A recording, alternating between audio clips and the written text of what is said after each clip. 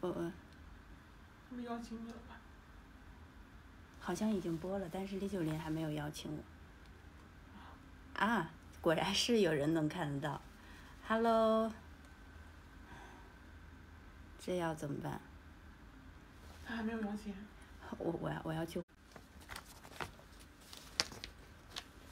果然有很多小宝贝会准时收看。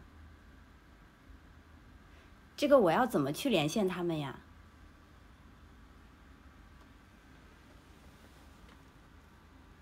啊，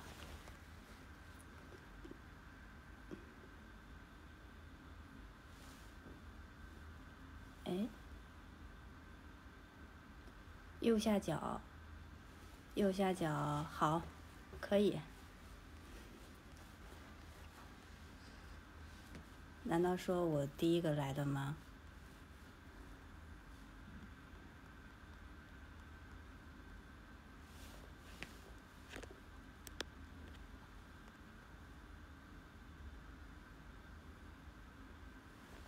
晚上好呀。哎，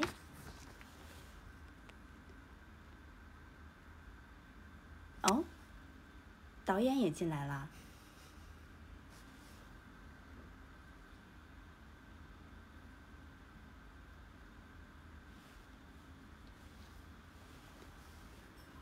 等会儿，我得看一下。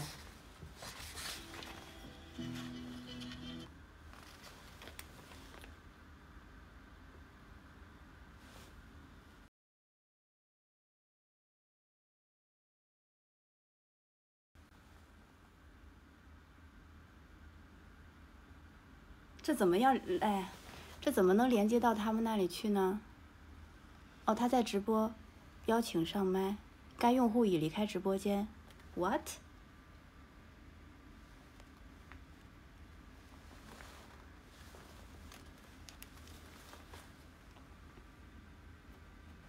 我现在不太会了，那就只能。哇，你终于上来了！我早就上来，但我一直没有找到。我邀请你们，你们一直没进来。我刚刚还有一点点不太知道怎么办呢。会不会连一下他俩？应该是你邀请吧，对不对？我邀请，但是他们还没进来，然后他们说没有收到。那现在是我进的你的直播间，还是你进的我的直播间呢？哎，不管了，都一样的。哦，就是都可以邀请是吗？那我对啊，我觉得咱几个在一块儿就行。他们也都在直播。啊，进来了。还有那个子乐涵。哦，他是连麦啊，这种。那洛涵的声音很小。啊，都进来了，就等他了。哈哈，是关宝进入了男主的直播间。啊，那是在我的。Hello。我终于连进来了。Hello。晚上好呀。晚上好，晚上好。几点了？哦，刚好7点。刚好7点。好，那我们现在就可以开始了。那咱就的工作就正式开始了。好的好的。Hello， 大家好，我是李九林。今天的《所爱三生》终于开播了。应该大家有一些人可能看了首播。接下来就是用剧中的语气跟大家打个招呼，然后顺便介绍一下自己的角色。我先来啊。现在我是香红叶啊。啊，你是香红叶。好，我是顾梦啊。你连我都不认识，我可是香红叶。好。Hello， 大家好，我是李九林。然后在《所爱三生》中呢饰演香红叶。然后是一个有些霸道偏执，然后而且为爱疯狂的一个冷酷的督军。对。鼓掌。好，接下来有请关唱。好。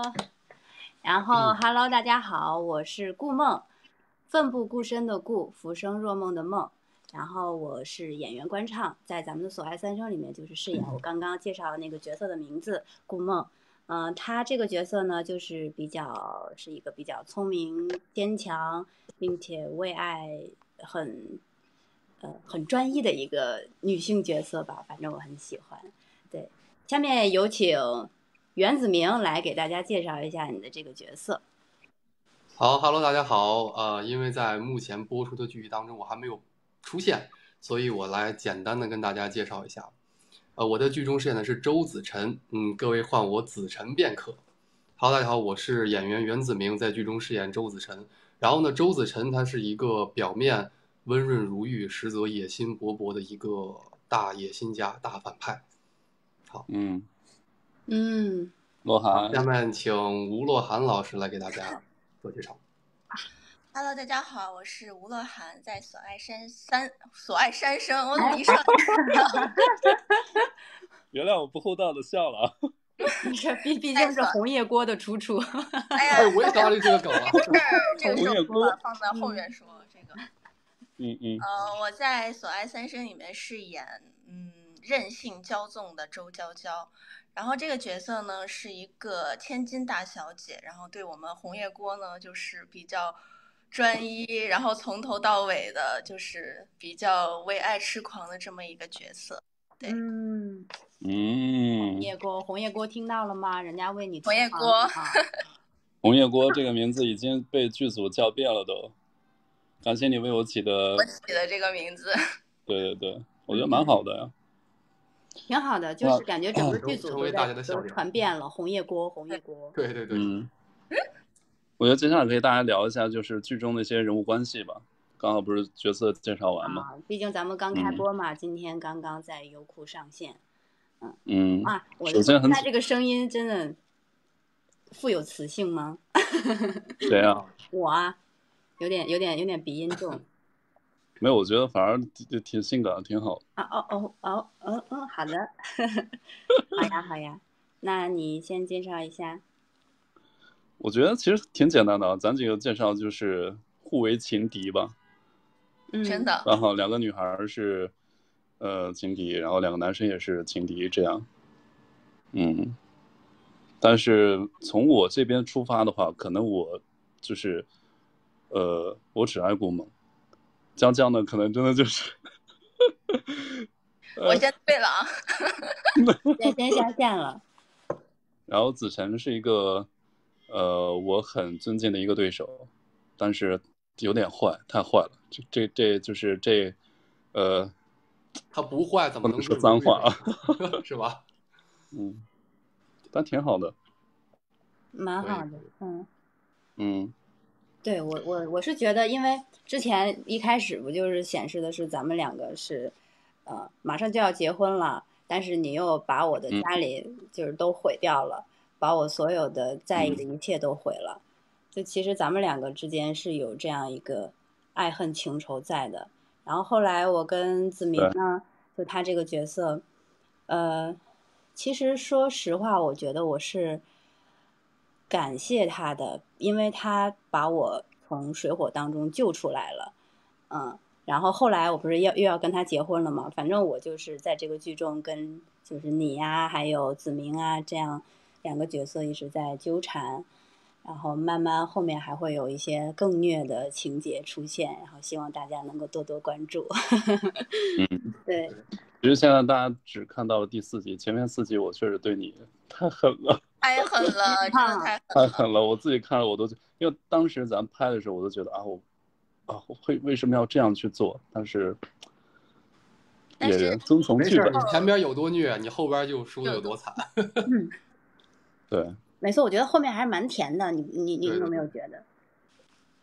所以当时我担心播出的时候会被大家骂死，但无所谓了。我觉得就是为角色付出嘛，角色是第一位的。但其实你从一开始的时候还是爱我的，对不对？还是爱顾梦的，对吧？当然爱你啊，当然。慢慢你就要追，因为这个比如说江红叶还是过于沉重了，他俩为什么能这么相爱？很多人觉得咱俩这样去对对方的一个态度，或者是我对你特别不好，就是一些手段或者怎么着，确实有点过于残忍。但是为什么说三生三世还是在一块儿？就甭管你失忆前、失忆中还是失忆后，这种类似于这种为什么还能再纠缠在一起？我觉得就是像生活中很多人也有这种宿命感吧。我其实蛮相信这种宿命感的。一个好的感情并不是说只有开心或者只有幸福，但也会让你经历一些成长。我觉得这是，反正对于我来讲，这种宿命般的感情还其实蛮浪漫。对，我觉得你有一个词说的很好，宿命感。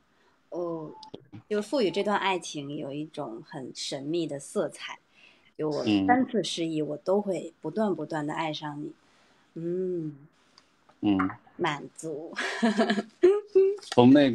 那就从那个洛涵或者是子明这边，以你们的角度出发，可以聊一聊角色。可以啊，那就先我来出发吧。因为啊，来出发吧，那你走吧。我来给大家先来介绍吧。因为就是目前只播了前4集嘛，我是第5集才出现。然后大家可能对我可能还没有一个很清晰的认知，可能只是在演员表上看见了我的名字。然后我跟九龄老师饰演这个角色是情敌。然后大家可以就是可能看到预告我跟剧里的顾梦也是有一个婚礼的一个这一个戏份。然后呢也是非常的好，我也是第一次拍这个戏份，还是挺紧张的。然后其实其他也不能多说了，属于是剧透了。对，然后大家可以聊一聊前4集。你很聪明啊，我都没有想到剧透这个问题。对呀，剧透。还很生气的一点就是，你在剧里都跟顾梦老师有结婚的戏份，但是我名义上是萧红叶哥哥的未婚妻，但是我连一个婚礼啊什么像样的那种都没有，我就觉得哎呀，我太惨了。没事，你负责美丽就可以了。萧红叶真不是个人。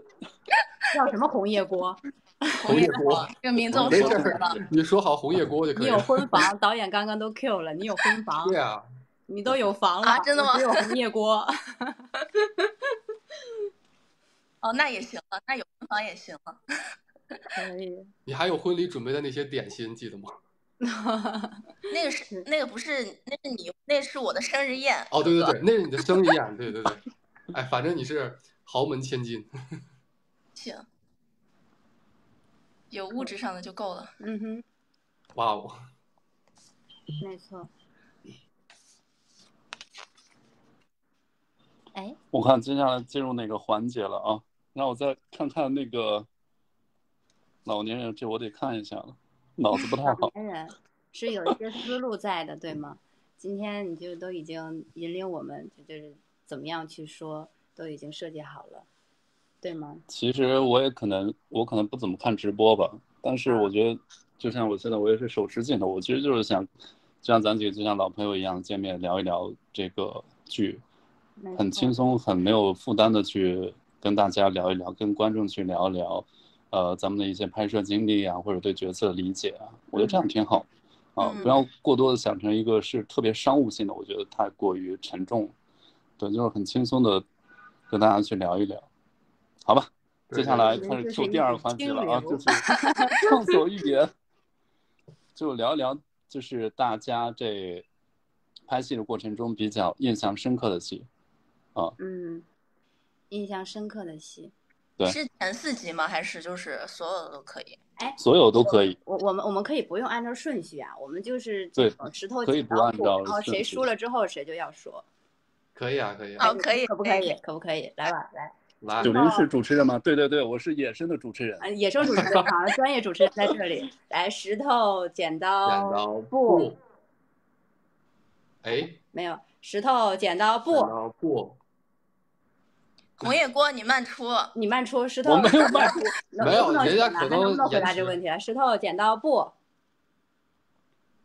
啊，行吧，娇来说吧。来吧。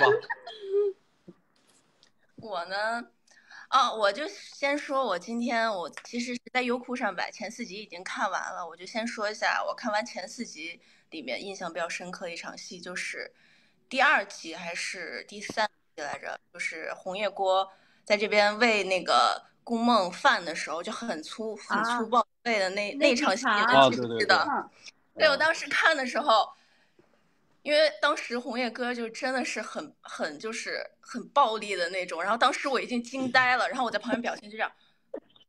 没错，那一场不是演出来的，那是真的被吓到了。就是那一场戏，你把我的那个嘴给那个磕破了，对不对？我现在那个还有对，因为当时刀后就要抛到我当时，我记得当时碰完那场戏，所有现场人说啊，太狠了你太坏了。对，我们在旁边都泄愤，他肯定是跟我有仇，他一定是跟我有仇。对，最好是有仇。当时就在想，哎呀，两位老师真的是都把韩寒子给吓坏了。首先，我觉得是遇到了一个特别好的团队，遇到一个特别好的剧本。当时拿到的时候，我对这个角色，我其实就还挺有那种野心，想去把这个角色饰演好。刚好又遇到了关畅，因为我跟关畅是二搭，之前可能就是你们看到一些采访，可能我们之前也有合作过，但是呢，我俩其中没有什么戏份，就相当于是有就只有联系方式，但没有就私下没有怎么见过面，对，这样一个状态。然后又二搭，我觉得会。而且刚好合作特别好，关畅老师戏又好，然后特别好，而且遇到了好的导演、好的团队，就特别有信心，就是想把这个角色演好。你夸我的这些话可以不当着我的面夸出来哦。夸人就得当面夸，对我夸都没意思，背后也会夸。没有，那个时候我还记得咱们第一次搭剧的时候，好像只有一场对手戏，那个时候你在讲台上在讲课。然后我还是作为一个学员坐在你的那个讲台底下，然后没想到这一次我们两个竟然可以演夫妻，就觉得这个缘分，像你说的宿命感嘛，命中注定。对，演员之间也会有一个缘分在吧？对，其实刚刚一直有一个网友在说你在看到那个枫叶的时候，你的心理活动是什么？刚刚有一个我看到那个枫叶的时候是吗？对。因为我肯定会回忆起之前，跟你的点点滴滴。你甭管他肯定是之前对你动了心的，但是他身上背负的东西太过于沉重，他一直就是想复仇。但是即使他，复仇人是他喜欢的人，可是他没办法，他就是想，可能另外一种压力来自于他家庭的这种，他就是想，去，因为他身上背负就比如说家仇这种，所以他特别纠结。特别的，我觉得这种事情，如果生活中的话，一个人不可能那么轻易的去做选择，选什么都是错的，但你没办法，有些东西你不能太去过于解释这个东西啊。我觉得这就是从观众的角度或者自身的角度，跟就是每个观众心中你们的成长经历去理解，每个人理解是不一样的。我觉得确实挺虐的，这个一部。太过于不太现实有可能现实可能比这个更残酷啊。对，来再接着聊啊。印象深刻一场戏该谁了？印象深刻一场戏子明吧，子明。那要说前4集嘛，其实我对于前都可以说，可以说之后的，前4集大家都已经有看到过，不剧透可以聊。反正你不剧透的这个前面也可以聊，后面也可以聊，那就讲2段呗。但是我要聊我自己，肯定涉及剧透，因为我还没有登场。那不涉及剧透，你就讲就片场一些有趣的事情啊，或者怎么着。可以，就是其实是我在这部剧是有一场水戏的，然后也是我就是演戏生涯第一次拍水下的戏。然后呢，当时我其实对于游泳来讲啊，我还是比较擅长的，但是我是那种装备选手，就是必须各种装备穿戴齐全，我才就是敢去下水，然后才敢去游泳。然后呢，我需要在就是表演状态是一个潜水的一个状态，然后我然后不能带任何装备。然后我记得当时晚上我回到酒店，我躺到床上，我侧躺，我耳朵里突然一股暖流。然后发现耳朵里游泳池的水就从这里，对，然后我就立刻下床，我去单脚去蹦，然后真出来很多水，然后那也是我印象非常深刻的。那场戏我有看到顾梦的镜头，就是他落水的嘛，就你俩是同一天拍的。那个对，那个是一个8米池，我记得对吧？我第一次对，那个池子还是非常深的。对，我觉得演员拍水戏绝对会是一个特别，可能人生这种经历特别少。我拍戏5年以来从来没有拍过水戏，其实还蛮有挑战的。从来没有，就是没有掉过水，也没有可能都是我欺负别人。那可能你说完这句话之后，你马上接到一个戏就是水戏，然后天天在水下拍潜水艇，在潜水艇，然后潜水艇就突然间爆炸了，爆炸之后你就在海里面求生，就类似。对，所以那天那个我还就是特别就是跟你们现场去问昨天拍怎么样啊，怎么拍的呀？我说拍水戏到底什么样子？我都没有去过水棚，都没有去过。其实那天还出了一点就是差错，因为就是可能因为我们演员并不是说是你靠自身的那个重量，它可以去潜到水底，它是需要身上绑配重的，然后就差一点点就把我拽下去了。对，然后当时就是都非常的紧张，然后好在有惊无险，然后那天也是顺利完美的拍完。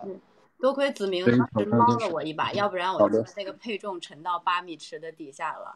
对，那个事情，多的水。对，那个事情这两天我有听说。的那个镜头。对，但拍出来是美的，我觉得挺好的。对，而且其实那种戏8米深的池子，它不比普通的游泳池它1-2米深，它的压强是非常大的，就是演员潜到水底下去，就整个你的耳膜还有鼻腔是承受非常大的压力的。所以说我们都是很厉害的演员，给自己一个鼓励吧。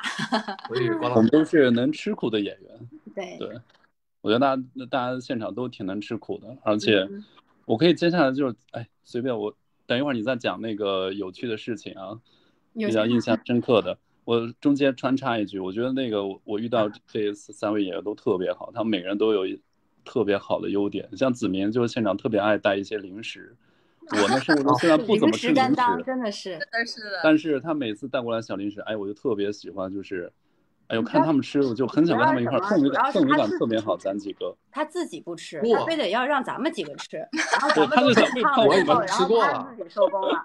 不是，因为我每次呢，我跟大家解释一下，我带的其实并不多，我只是把就是一小袋零食放在我的椅子上，就是我可能带不了太多，然后我怕大家不够吃，所以我就提前自己在酒店可能已经吃过了，然后带来这部分是来给大家分享的。嗯洛涵就是组里的开心鬼。没错，好多名字我是嘴瓢担当出来的。我同意。带给了大家很多欢乐，特别好。而洛涵脾气也很好。很好。唱真的就是，我觉得非常的敬业，然后又非常就平时我们私下他也会说90我们要不要走戏，提前顺一下剧本啊，这一点我就觉得特别专业，而且我们拍起戏来就真的会给大家节省很多时间，因为现场我们是短剧。时间非常的紧，大家休息时间都是不够的。但是而且他非常的专业，他也从来没有抱怨过任何的苦。然后私下会跟我讨论剧中的人物啊，或者是这场戏怎么去演。反正遇到你们几个，我就觉得挺有缘分的。然后也很开心遇到你们几个。而且咱们私下关系也会经常一块儿聚啊，什么挺好的。我也觉得就很幸运嘛，遇到这么多合拍的人，而且我觉得咱们这么认真的去做一个剧，这个剧未来效果一定会不错的。我是这么。刚才我看他们弹幕有说那个，在那个澡桶为什么咱2个人的耳朵为什么那么红？我觉得那场戏也挺那个什么的，挺痛苦的。哪个戏啊？你们在咱俩在那个木桶里，这个已经播了的。对，那场戏是有一点点害羞的。因为是刚开机第2天还是第3天才拍的，就拍了那个戏，是吧？对，我觉得咱俩第1天就拍了车上那个戏。车上对我来说是一个，对我来说真的，对我俩来说都算是一个挺大的一个挑战吧。挺大的挑战，虽然说之前有熟悉过，有搭过戏，但是没有这么亲密的去拍一些亲密的镜头，然后结果第1天就要挑战吻戏，哇！第1天真的是一个每次头一天拍完了之后，然后导演第2天都会在那个监视器面前，然后给我看你们的那些吻戏的片段什么，然后我在旁边就磕到了。导演自己也很磕哦。对。其实我觉得就咱这个组拍摄的氛围太好了，就是而且导演给咱看一些，就是昨天刚拍完，今天就能看到一些剪辑出来的片段。大家我就觉得很有信心，越看越有信心，越看觉得我要好好拍这部戏，我要特别认真的对待这个角色。可以的。还有什么比较有趣的事情啊？咱4个人有没有一起有趣的那个？咱们4个人肯定是那天了。我想起来了，对，就是那个顾梦跟那个娇娇在那儿互撕，然后咱们俩进来那天。对，我也想说的是那场。对，那场非常有意思，可能还没有播现在。对，打架打得跟跳舞一样。对，我看了前面4集，你俩一直在洛涵的技能就是扇巴掌。啊，对。哦，我今天有看那个弹幕说娇娇是只会扇大嘴巴是吗？我觉得之后有一场戏吧，是我俩的第一个镜头，这个可能观众会，这是没有播出的一个戏份。当然第一个镜头就是，你去送饭对吧？然后被娇娇拦着，然后你头磕到那个晕过去，然后抱着你走。完了抱你，我真的也是印象深刻。怎么的？抱我怎么动吗？没有，是因为我觉得大家可能第一天拍摄嘛，就是轨道啊各方面就是配合各方面配合，抱了很多次，抱那就说因为关唱很轻，但是那天抱了。不要找我，不要往回找我。你刚刚这讲，九林老师在极力圆场，这不是圆场，我觉得我力气还挺大的。他抱了得有40多条吧。40多条，我当时没有在意，没有去数。但是我后来我就是第2天之后，我起来胳膊开始酸痛。对，我当时开始不觉得累，就是肱二头肌这个地方它都在抖，就是。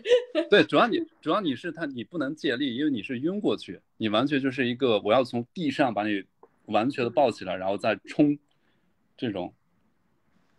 对，我好像有一场这样的戏，就是在地上抱，就是那种就可能不太好借力，所以他抱着可能就是大家生活中也可以试一下，就比如说自己的朋友晕倒在路上，然后你要完全靠自己力量抱起来，再跑个，虽然我们现场可能就跑了10多米吧，但是你压不住。我当时拍完之后，我也没觉得累，但是第2天起来我就胳膊酸痛，酸痛了1周。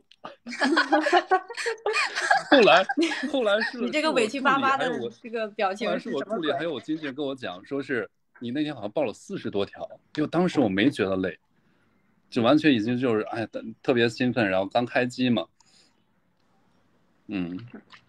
好吧，不好意思，是我的错，让你酸痛了1周。不，跟你没关系，我就觉得这个就印象很深刻，然后也觉得很好玩，你知道吗？是挺好玩的。我觉得我印象很深刻的好玩的戏就是那一场。90说我很累，但我不说。累我不会说累的，我生活中的性格也是那种，其实累死我也不会说累的。对，第2天说我胳膊酸，但我不说。对，但我觉得就是咱回头讲起来会比较好玩嘛。对，当时你们也可能也就没听过这件事情。听过了，应该都已经传遍了，说李九林昨天晚上，昨天白天什么，然后那个抱了那个关唱抱了40多条，胳膊都抬不起来。这正常人，这个对吧？关唱很勤劳，跟他的重量没关系的啊。再说一遍，再那个声明一遍啊。好的。越描越黑，哎呀，我不说了，我真的就越说越那啥了。我看弹幕啊，咱关注一下弹幕，他们想了解啥？你们可以现在随便先发一下。我看他们有什么想了解的。其实我们可以用3个词来形容一下自己的角色啊。 3个词啊，来，这样让大家能更清晰的了解到我们的角色，并且了解我们的剧情。谁先说呢？不会又要石头剪刀布吧？不用了吧？那我先说吧，我先说都行。那你先说。首先我先说一点性格层面的东西吧，就比如说像江红叶这个人物，他性格还有就是给人的第一感觉，他是一个表面特别冷酷、无情的这样一个人因为可能跟他本来就是一个军阀，大家可以去看一下历史剧，一个军阀他很多他的工作能力或者业务能力，他的情商肯定是非常高的，或者他的认知层面是非常高的，他不可能说过低的去跟别人解释这件事情我为什么要这么做，你就按我说的去做就行，因为我的认知在你之上，就所谓的就是那个强势思想还是那叫什么来着先不说这个，还有另外一个，我觉得他内心就特别脆弱，他有特别脆弱的一面，因为你想，他的所有的家人都离他而去，然后呢，就是面对家人的那些排位啊，然后那个时候是他自己能联想到自己身边一个亲人都没有，可能最亲的也只有顾梦。对，他内心其实蛮脆弱的，这时候他会造就一个人物的内心一个极端，或者是他会把自己保护起来，把自己包裹起来，去展现自己的我跟谁都不好接近，或者他其实是一种保护色。还有另外一方面，我就觉得对女主，我觉得她是一种痴情或者深情吧，可能是类似于一种变态或者夸张的一种爱吧。这种爱可能不被世人所接受，但是归纳一下叫强制爱，这是现在特别流行的一个词，对吧？总结得非常好啊，不好意思打断你了，就到你了，快。我说完，你说呗，你说。我说了，我说我就是觉得，顾梦这个角色，首先她很坚强，你看被那个红叶锅打倒一次又一次，然后又一次又一次的站了起来，并且又一次又一次的爱上了他，然后一是坚强，二是又对萧红叶很专情吧，应该就是一种很宿命感的爱，并且我觉得他应该是也看到了那个萧红叶身上的一些很闪光的点，比方说对于流民的一些家国百姓的一些大义呀之类的，都会很吸引顾梦。然后还有呢，我觉得我对顾梦的定义就是多变，因为他3次失忆，3次都是不一样的性格，就觉得很有趣的一个角色，这是我目前为止接到过的一个很让我有发挥空间的角色。对演员的多面性。刚刚导演还说要聊一聊对导演的印象，评价一下导演。导演实在刚才我也看到了，很会拍这种吻戏。吻戏专业户。没错，导演每次拍这种亲密戏都要下场，然后教大家怎么亲啊，你要怎么样啊，是我们的指导老师。没错，指导老师有故事。而且我觉得导演就是一个那种非常追求完美，然后就是喜欢把每一幕的镜头啊，或者是就做到极致的那种。就当时他给我看那个第1季的样片的时候，我说哇，这个质感真的好像那种电影里面的，像韩剧对不对？他那个光影效果很像韩剧。对，有一场画画的戏就打的哇哦。而且咱是女性导演，我觉得他站在了女性喜欢或者从女性角度出发的一些，这一点我觉得还蛮好的。他对女性的审美，对，我觉得这一点挺好。但是同时我觉得导演又非常的豪爽，然后他对拍摄其他的事情非常的随性，但对于拍摄非常之认真。演员我觉得保护的特别好，是的，大家的身体啊，或者是在现场的一些戏啊，或者你之后播出的戏份，对你会有一个考虑。比如说这场戏你该演到一个什么样的程度，这样观众会不觉得过。如果说演得太过，他会去调咱的表演。我觉得这些都是对演员的一个保护，特别好。这个很有责任的一个导演。导演的夸夸团，夸夸团上线。不，这是实话，咱说的都是实话，毕竟是一块工作过，这是咱的一些真实的感受。对。刚才90哥说导演对演员的保护做得非常到位，确实是。我记得那天我拍水戏的时候，我从水中就是出来的时候，导演是第一时间，然后拿了一块羊排，然后喂我。他说：“你这没事吧？”羊腿就是羊肉，就是当时就是一瞬间给我感动到了，真的。好羡慕你们吃到了羊肉，我怎么没吃着？我们拍完咱们那天不是吃到了吗？就是那天吃到，但是拍水戏那天我没有吃到那天我们俩应该出工的我们2个拍水戏那么辛苦，还不应该买一个大羊腿来？是我们没有关乎到位，你知道，那天应该我们都去现场围观一下。因为一下就是顺便蹭一下我们的羊腿。蹭羊腿，主要是这个是吧？你说出了真实意图，对吧？对。哼，他才没有那么好心呢。接下来该聊啥了？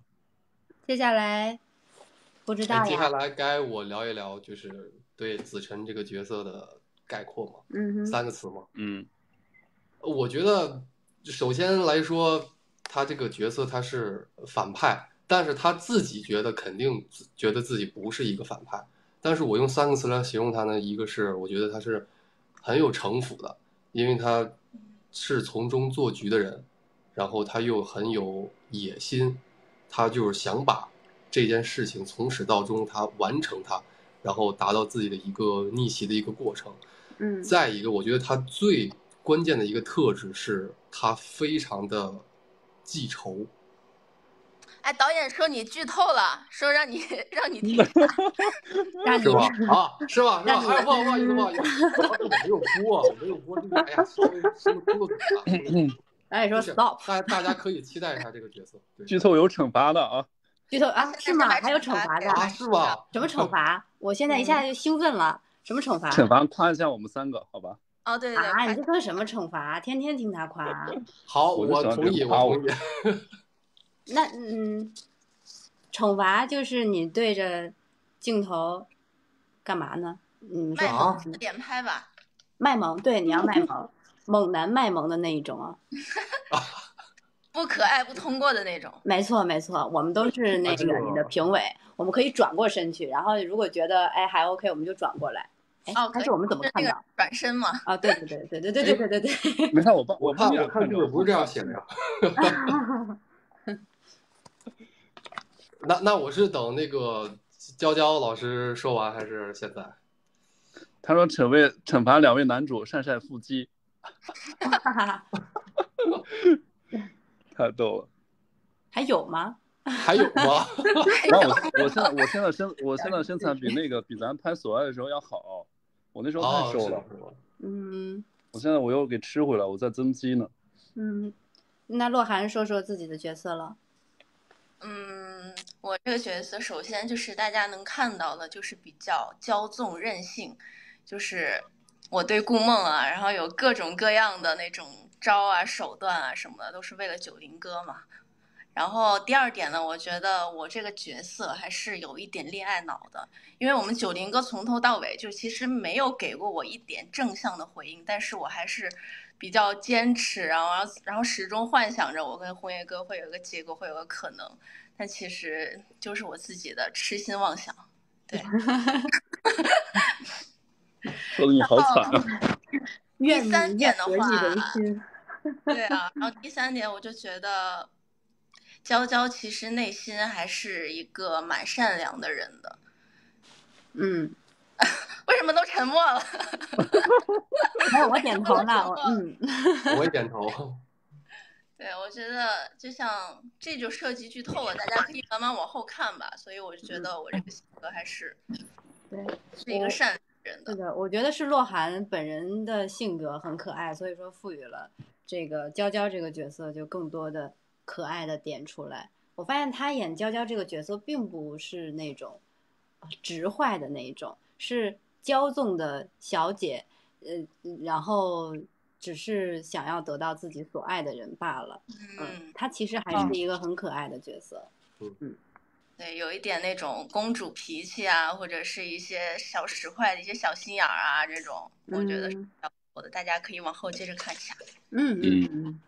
好，那这个环节是不是结束了？那我期待的5连拍啊！我已经忘了，怎么多了一张？怎么多了一张？对啊，不是4连拍吗？4连拍，这个数字太好，5连拍，5连拍，我们来欣赏一下。好，开始，3、2、1，开始。3、2、1 ，Action 啊！好，1啊！我就很羞涩，我不想看了，我不想看男生卖萌。怎么能笑场呢？是不是专业演员？2。我先暂时不看了啊。3。好，可以了，可以了。这个是什么卖萌的姿势吗？这个是什么？这个是觉得你很棒。你这个我能勉强接受，你这个又是什么？卖萌不都是这样这样什么的吗？对，这样。对啊，让我们90哥来示范一下吧。对呀，让我们90老师来示范一下。我算了吧，你这是什么鬼？我卖萌，我可能会就是有这个动势，然后发现自己根本做不出来，就算了。战术性挠头，我这说的我都害羞，我这卖萌真的来不了。卖萌你就不如让我去死。有人在截屏了，啥？接下来干点什么呢？玩那个什么呗，剧情版的你画我猜呗，毕竟这是任务。啊，可以，好呀。大家那个我们画一下剧里随机的那个场面，然后大家互相猜一下，是吧？互相猜啊，就看你们考验你们画画水平的时候了啊。好，来吧。画画水平要在几秒钟画完呢？我们不要太久吧。我们就简笔画吧，就很简单的。就是朋友们，我房间我没有纸啊，我没有那个纸，我就随便。太简陋了吧！哎呀，可以了，能画明白就行了。你看见没？这个质量，这个质感。没办法，你的酒店太好了，我这边酒店没纸啊，哎，只有卫生纸。没有，来吧。别太离谱。就准备画。好，不太离谱。哎，我这纸会，我这笔有点。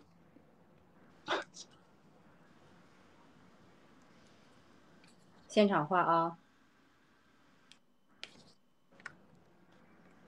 我觉得我这一画就明白了。我觉得我这也是。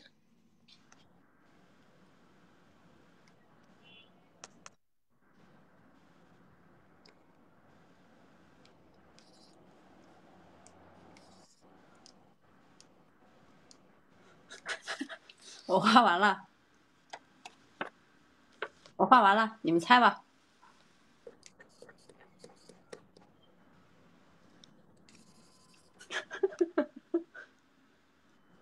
这是，哎，他是不是有那什么？就是3个人嘛，然后这是生气了，然后这个，然后这个。等，你让我看一下啥？就这个吗？怎么猜不出来啊？是不是一块拍戏的？等会儿你给我看一下，我在画画呢。你这个啊，我没看着。哎呦，我这个卫生纸，我这手机都拿不了。没事，你们先画，我不打扰你们。反正我画完了。我这应该你们一下就猜出来了。不，没猜出来的有惩罚，没说画不好的有惩罚。你这是啥？啊！我现在是一手拿着手机，一手那个什么。这个很简单，我知道吗？就在你们桶里的那场。对，浴桶戏。你看我画的这个，虽然条件有限吧，但是思路很清晰。是思路很清晰，你只要把那个桶画上，我觉得大家就都知道了。那我把我的给大家看一下。我看一下，哇哦，啊，哇哦，这马上这是预告的戏啊！啊，我知道这个。这个是不是也很简单？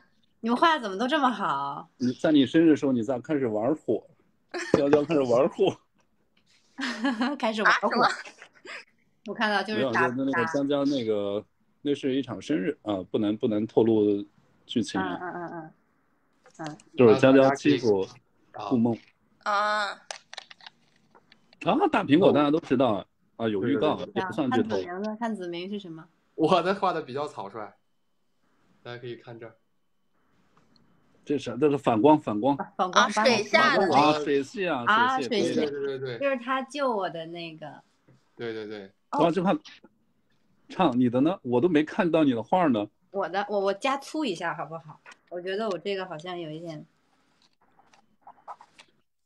这不是加速的问题，你重新画吧。不行，我就是这么的任性，就是要这样。评论说刚才子明画那个是羊排戏。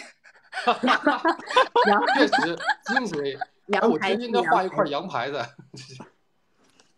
不过羊排我是真的觉得很香。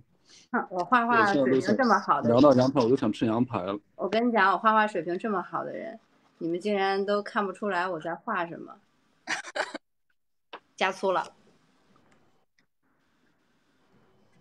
看到了吗？等会儿，就是稍等，就是我给你脱衣服那场戏嘛，就观众说我对，这男的是不是有毛病？我想起来了，对是吗？是啊，就是脱衣服那一场啊。等一下，就是你知道我当时看那个他们，哗就把我那衣服给甩了。然后后边那个人是我吧，然后我在那接着衣服，就是在。然后当时我看那个在生气。对，我当时有看他们发那个预告，我看下面的评论，他们说这男是不是有毛病？人家穿的好好的。我也看到了。没错，太逗了。我画的是不是很灵魂？非常的 nice。我觉得你画的非常的好。没错。灵魂画师。可以。他们说这好像人类的进化史。人类进化史啊，画多好啊！你看这衣服，这带小辫的是一看就是女孩子嘛，带小辫就是我。然后这个是你最高嘛？哎，不是你最高啊，那个戴帽子，戴军帽，看见了吗？军帽啊。然后这个那个人呢？生气了，看见吗？生气了。我笑死了。好吧。我说这灵魂画手观唱。空气突然安静。空气。别解释，我们都在笑啊。可以。哎，该啥了？该啥了？干啥了？哎，现在几点了？几点了？我觉得大家就别惩罚了吧。啊，几点了？我没有想下班，我可以聊一整天。可以聊一整天。虽然没有做过直播吧，但是我突然觉得就像跟朋友打视频一样，还蛮好，蛮好玩。评论说有人说让我们说一下彼此的第一印象。第一印象，哎，我觉得这个很好玩。对，这个很好玩。可以。来，你们先说吧，让我听听。先说你是吗？先说你就是很温文尔雅，然后带着一个保温杯，说话也很慢啊。哎，那个我是李九林，哎，之前咱们两个合作过啊，是不是这个样子的？对，我说话确实语速有点慢。对，我觉得九林哥就是第一印象就是给人那种就像那个官唱说的，就非常的温文尔雅的那种感觉，然后也是让低音炮见到我说：“你有玉米区吧？”你有玉米区吧？你有玉米区吧？我觉得我第一眼见到九林哥，当时咱们是在，就是第一次见面是在那个咱们一块儿，不是唯独的前一晚上吗？是吧？然后对，唯独的时候，对，然后当时我感觉第一印象是哇，大哥，这是我大哥，大哥，更大哥了就。他说这是子明你好，对我说九林老师好，九林老师好。哎，有网友评论说，再谈谈对导演的印象。对导演，就是新一轮我跟导演已经之前有见过面，你们呢？我们之前是有认识的，对。跟导演我是跟他也蛮有缘分的。之前我拍一个古装戏的时候，他来探过班，对，我们就是之前有接触过。我觉得导就是很有自己想法，然后是一个内心很少女的一个导演，他会把很多很恋爱很甜甜的戏份拍到像漫画一样，并且画面都跟脑海中的这种漫画高度的契合。反正我觉得咱们这个剧就已经很美了，很多戏份都烘托的，不管是气氛烘托也好，还是灯光烘托也好，都特别特别的赞。我觉得导演是一个特别懂浪漫的人啊，我也觉得。是的。懂大家想看到的是什么？好，那我接下来聊聊官唱吧。我第一次见他那是很早之前，是当时拍那个《燕归西窗月》的时候，那是我第一次见到他，因为我们在一个戏嘛，然后就觉得这个女孩特别文艺，然后特别聪明。我记得好像我第一印象对你，我现在想起来，我就觉得我第一次见你应该是在咱一块玩那个狼人杀的时候，我就觉得他的头脑逻辑特特别聪明，因为我玩这个狼人杀特别菜，我觉得这个女孩就是逻辑能力啊很聪明，然后说话也就是条理清晰，这是我对她的第一印象，就特别聪明。然后又带一点文艺范儿的那种感觉，就很有自己的生活品质，很有自己的生活个性。对，夸的这2点完全夸到了我的心尖上。你看看，我说的是实话，我都是真诚的。没错没错，我的确还蛮文艺的。然后我第一次见洛涵，我先我来说吧啊。我第一次见洛涵也是我第一次是见的你跟那个子明，你俩其实是一块儿见的，我记得好像是吧？对，就是在那个咱提前一块儿跟制片人跟导演一块儿见的时候，我第一次见到你俩，第一次见到那个洛涵，我就觉得个子好高啊，皮肤真好，然后也挺会那个穿搭的，就是还很洋气的一个人。然后性格就是特别文静，然后特别就还蛮像那个娇娇那种，虽然有点小傲娇吧，对，有点小傲娇那种，就是那种小感觉。然后子明呢，我觉得哇，这演员个子也挺高。然后后来我俩加了微信之后，就互相看他的朋友圈的腹肌，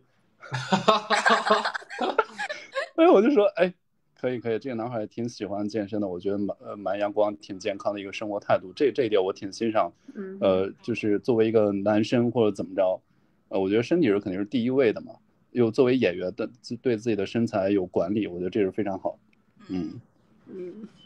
然后就我觉得他也很好相处，就是蛮好接近的，生活中也挺暖男这样的一个感觉。柳林哥也说到我心坎了，怎么办？关老师怎么办？你看我都是很真诚的，我去感受你的交友的那种感觉。可以的。那到我了，让我说一下我见到关老师的第一印象，就是特别像小兔子长的，然后就是五官特别的精致小巧，然后我就觉得真的好可爱，好像小兔子。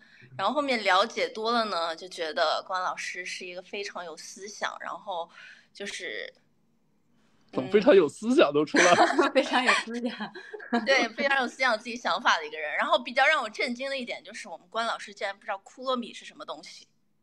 库洛米，对啊，库洛米，你知道吗？所有人都不知道。我穿了一身睡衣，然后还有拖鞋，一套都是库洛米的。然后关老师指着我那个很可爱的问说：“你这个人是叫什么呀？”我就觉得特别的可爱。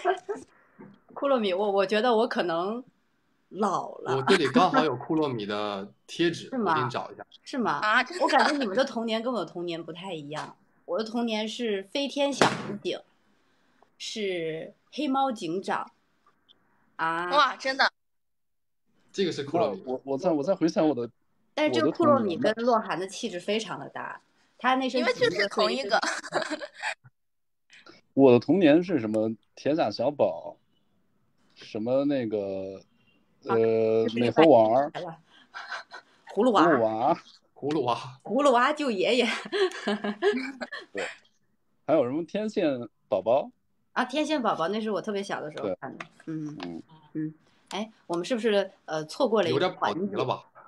对，有看剧的环节，咱怎么看？就拿就是另外一个。那我跟你讲吧，用我的 iPad 看吧。好。可以。你们报一下那个他们要看哪一集来着？3集。我们要一起带大家看剧了。3集几分钟啊？全看呀，但是现在好像时间不太够了。看一下比较。没事，多聊几分钟，送他。送他。第三集就是你看到那个枫叶的那一集。哪一分钟啊？脱衣服的。听到这神圣的片头曲了吗？5分30秒。5分30秒。我看到了。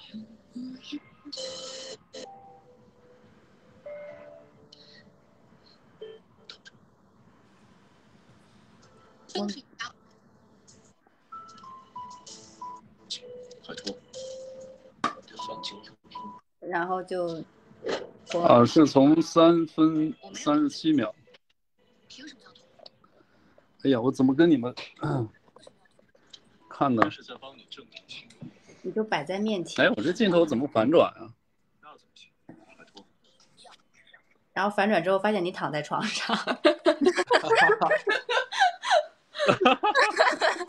是不是这个道理？你不看剧我就睡了。哦，懂了。哎，那这样看着你们也是那个什么呀？这样是可以的。就这样。你把那。哎，观察你来放吧，我觉得你那个比我这个好。对，关老师这个比较清楚。可以。哎呀，你看，我脑子有点问题，我这个。这样。哎，这样挺好的。哎，我手动支架。对，不是，因为你的双手是解放，我现在只有一只手。你看，就这样。我因为我抱着手机呢。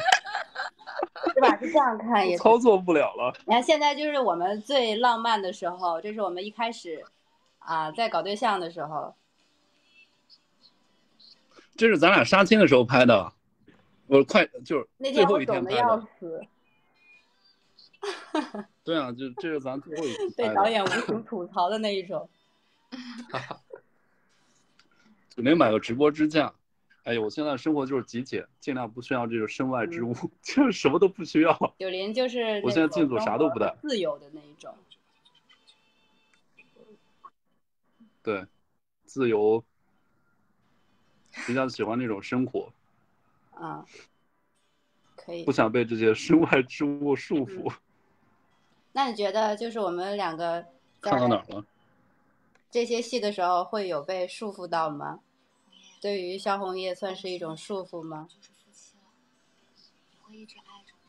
他下线了，他不回答我的问题。哎，他是卡了吗？卡了。说明剧挺好看的，看卡了都。他听到了。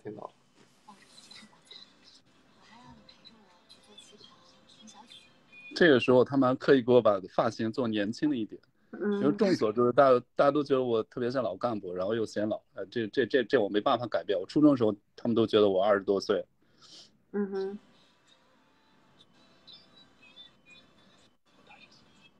都看进去了。我一直在看你，我觉得你好可爱，这么举着。我觉得这个回忆太甜了，就跟后边那个虐强烈的反差，真的。就是玻璃渣里面找糖吃。对。我有一个惊喜要给你，就是枫叶。支架唱，我在看评论。支架唱。可以的。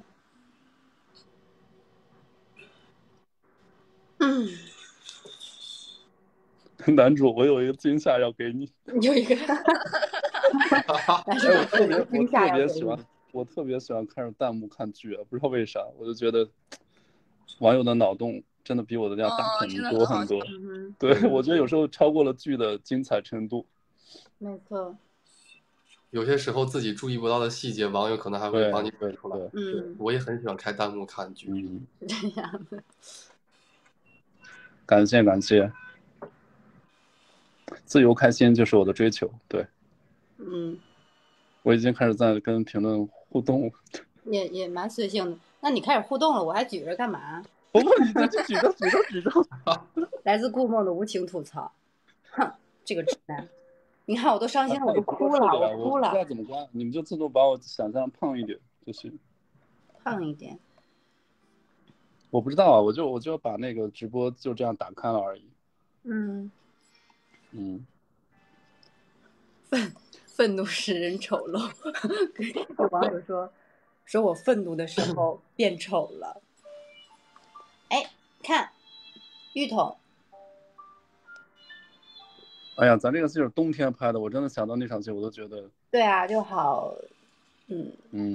演员一定得身体好，要不然这个拍个戏感个冒什么的。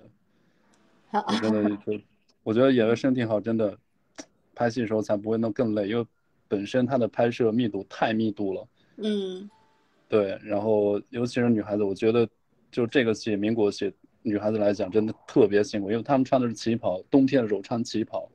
我最起码我要穿这种西装的3件套。对，而且我觉得就是旗袍保暖措施，就算贴再多的暖宝宝，它也没有用的。而且有的很贴身的旗袍，你贴暖宝宝，它是会穿帮的，所以说就什么都不能贴，就只能干冻着。他们一直在问，就是咱俩泡澡的那场戏，为什么耳朵那么红？耳朵那么红？对，一个是害羞，一个是那个。就是水也是，确实是热的。刚才网友问，水肯定是热的嘛，热的。然后那个时候就觉得那个水蒸气还蛮难受的吧。哎，要露腹肌，没眼看，这时候太瘦，那时候太不自信了。导演让我脱的时候，哎呀，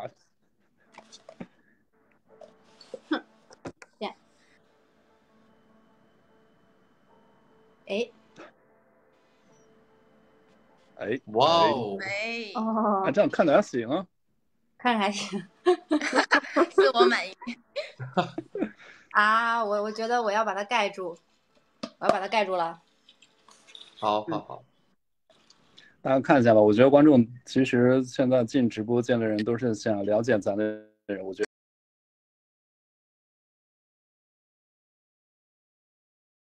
对，希望我们的剧未来越好，因为还有啥环节啊？精彩的啊？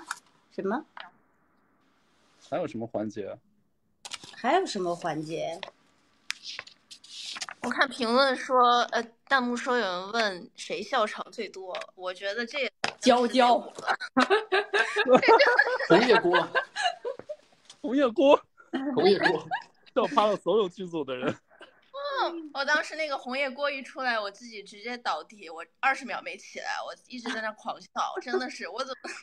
而且我说的特别理直气壮，红叶锅。哇，这个红叶锅真的承包了全剧组的笑点，对。对的。到现在我。对的。到现在我。对的。到现在我们一直说红。对，我觉得那个好温柔啊，我很喜欢紫色。就是说，收到的任务说画出心中的萧红叶、顾梦、周子晨和周佳佳，你们画了吗？没啊，现场画吗？现场画，最后一个环节是不是现场画？我这咋画？我这卫生纸画不出来。就这样吧，咱们互相画，对不对？就是我们快速的画一下吧。快速的画一下。就是互相画。那我现在就照着，那我就画那个顾梦吧。行。难为我，娇娇画。那我画娇娇吧，娇娇画我吧。好的。可以。等会我要开始画了，我现场画了。好，我得把手机立起来。白纸啊，然后我开始画了。哎呀，我这个。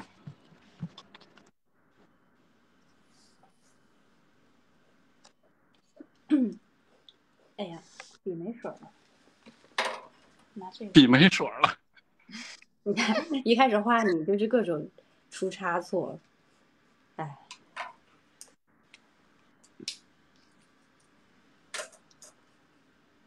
画你比较，哇，画的还行。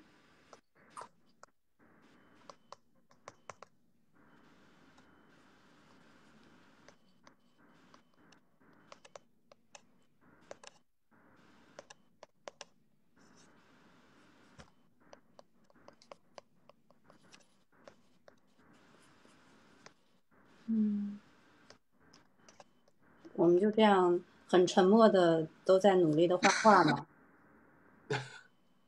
这什么任务啊？还不如跟观众，对吧？互动呢？我画完了，画的还行。我一画你的时候，我觉得我的灵感迸发的还蛮可以，是不是还行？你看，我没有那个。也画的很好哎。这个纸实在是不太好画，其实画的挺好。你画的很好啊，你把我画好看了。尽力了啊。他别截图，是吧？我快速画了一下简笔画，我还送了个我自己给大家看一下我跟子晨。哇哦，哇塞，哇塞，你画的好好，画好好啊！你们是认真的吗？全场最佳有没有？哇，我这我现在个弱爆了。不敢拿出手。哎，他们有一个问题，他们说哪个跟现实中的性格反差极大？那应该是我吧？嗯，对，确实是的，生活中我是个逗逼。没错。而且这个在剧里面，其实很冷酷，但我觉得你现实生活中还是一个蛮暖心的人。对，偶尔很冷，偶尔很冷，就必须得拿捏出来那种冷酷的 feel 是吗？觉得很帅，我很帅。也不是，就是分人。刚好那个香红叶有一句那个分人。分人，但是我打那个人就分的是我呗。可以。剧中的香红叶不赖我。可以，子明还没有画好。我在修饰，在修饰。看来师傅大画。你要画画拍卖去吗？人家师傅大画，不要耽误人家的艺术创作。大家可以看出我这是什么写实风格吗？这是我吗？你有没有发现这是你的一个那个礼服，记得吗？就是我，你把娇娇画的好壮啊，太壮了。不是因为那个礼服它非常的蓬，那个礼服它很孔乙己。对，其实这我是画的学生装哎，顾梦。有点像那个学生造型那个时候。弹幕说下次你们剧组别画画了。灵魂画手，我觉得我这次画的还算正常。你看，我觉得还是挺你这次画的挺好看，还行，还行。画画，我觉得画画不重要，重要是取悦对方。你这句话说，让大家开心才是最重要的。我们已经超播7分钟了，我们是不是可以下班了？我今天这个嗓子着急下班吗？是可以下班。大家就是继续追我们的剧吧，我们不在的时候。对，安利一下咱的剧吧。对，所爱三生。对，在优酷视频。然后明天中午12点，我们还会在优酷站内空降跟大家互动，对不对？对，说的对。我看一下，这个平台是在优酷，然后我看这上面怎么写的。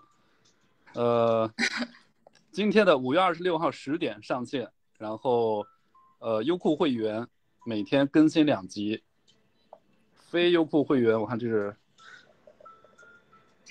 每天更新1集，非优酷会员可以的，我要美去看吧。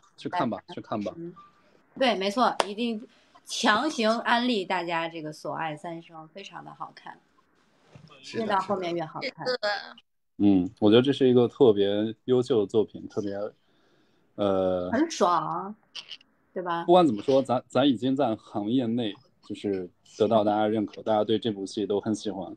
我收到很多朋友对这部戏的一些关注，或者是一些想去了解你们的现场、你们的演员，还是说就是想接着合作。